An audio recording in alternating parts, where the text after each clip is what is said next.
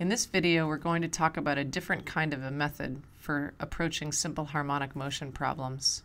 So you can see that in this simulation, we have a cart that is on 4 wheels and is attached to a spring, and it's oscillating back and forth.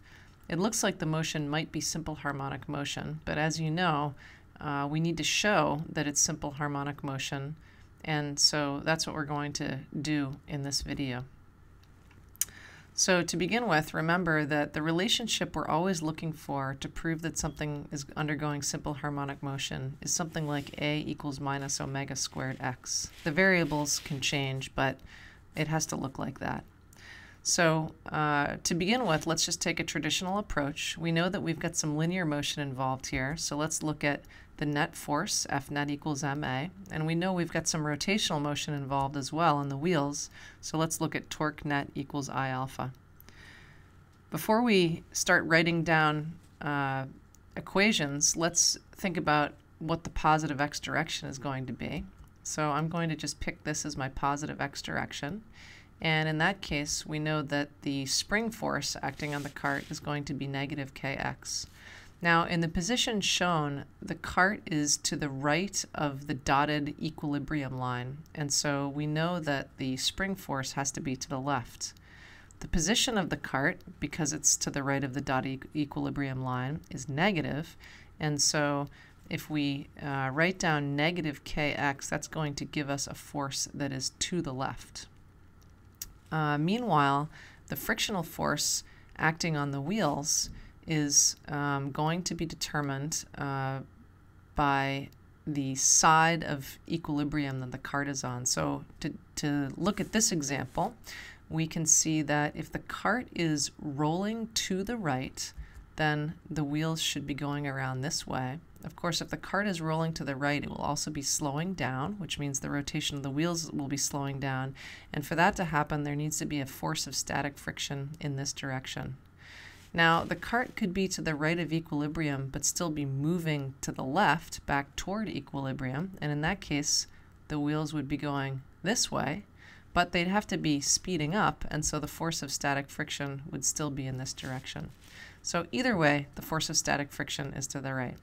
Now, it would be interesting for you, after you watch this video, to draw the cart on the other side of equilibrium and write down, or draw the forces and write down the F net equals ma equation that you get on the other side of equilibrium, but we'll just do one side for this video.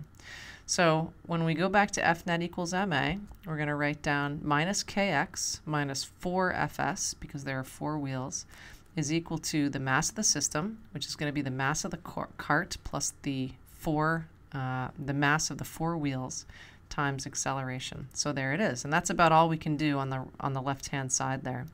So now let's look at torque net equals I alpha. If we consider just one of the wheels, then the torque acting on one of the wheels will be equal to Fs times R. That's going to be equal to I alpha. And let's just assume that the wheels are like disks, and so we'll substitute in 1/2 mr squared for the rotational inertia. And we will assume that this is rolling without slipping, and so we can substitute A over R in for alpha, and then cancel out all of the R's, and we'll get Fs equals 1/2 ma.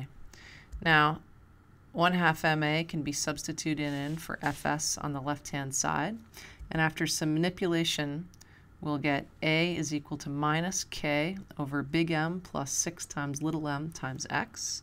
And remember that that's exactly the relationship we need to see to know that we've got simple harmonic motion. So omega squared is equal to k over big M plus 6 times little m.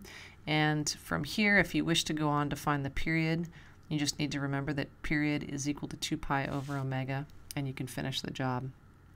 So we haven't done anything new yet. This is kind of the method we've been using all along, and now we're going to make things a little bit more interesting. So let's start by writing down what the energy of the system is. So there's going to be a potential energy due to the fact the spring will be stretched or compressed, and there's also going to be some kinetic energy, which results from the translational motion of the cart and also the translational motion of the wheels and the rotational motion of the wheels.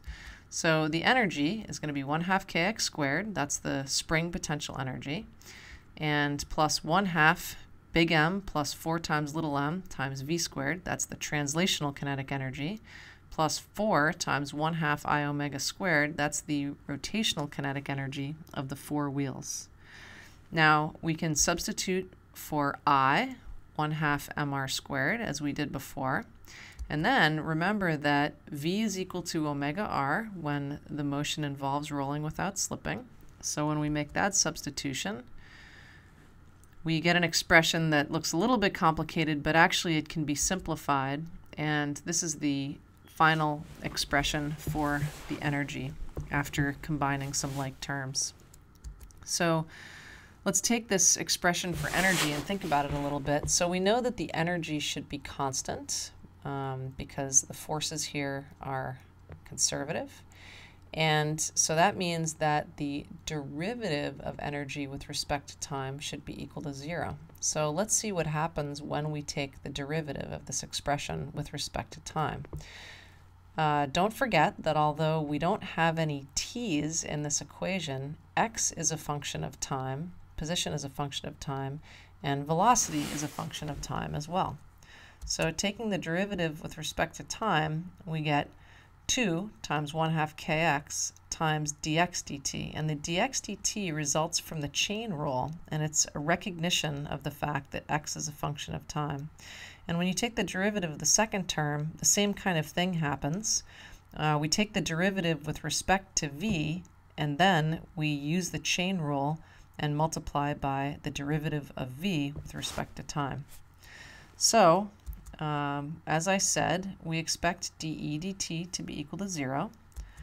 We can also recognize that dx dt is equal to v, and that dv dt is equal to a. And when we make all of those substitutions, we get something that's looking pretty nice. There are v's in both of the terms, so let me cancel those out. And rearranging, we get a is equal to minus k over big M plus 6 times little m times x. And you might remember this exact expression from a few slides back, and that's a good sign. We always hope to get the same answer when we solve a problem in 2 different ways. So now we have something of the form a is equal to minus omega squared x. Omega squared is equal to k over big M plus 6 times little m, and you can go from there. Same answer. So you might be thinking, wow, that was a nice trick, but will it really work in other contexts? And the answer is yes. So you, of course, remember working through the example of the simple pendulum. What happens if we try to apply this energy technique to the simple pendulum? Well, the energy of the simple pendulum is going to be the potential energy, mgh, plus the kinetic energy, 1/2 mv squared. And if we take the derivative of energy with respect to time, we have to recognize that h will be a function of time and v will be a function of time. And so we get this expression. And you might be tempted to say, well, gee, dH dt is probably v, but we have to be a little bit careful about that. So let's take a look at the pendulum. I'm going to draw v on the diagram there, and here are the components of v, and the component that represents dH dt is really that vertical component of v.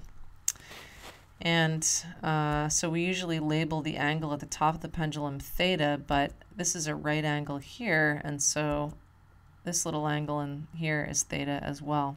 And so what we find is that dH dt is equal to v sine theta. So let me make that substitution into the equation that we have. And note that now we can cancel velocities. We can also cancel some masses out. And we can remember that the derivative of energy with respect to time is 0. And finally, for small angles, we sometimes make the approximation that sine theta is approximately equal to theta. So taking all of that together, and also remembering that dv dt is equal to a, we get that 0 is equal to g theta plus a. It's not looking too great, but remember that we can substitute that a should be equal to alpha times r. Now, for a pendulum, we usually call the length of the pendulum L, so I'll substitute alpha L in for A. And now when I rearrange, I get alpha equals minus G over L times theta. That's close enough to A equals minus omega squared x. So it looks like omega squared is equal to G over L, and you can go from there and find the familiar expression for the period of the simple pendulum.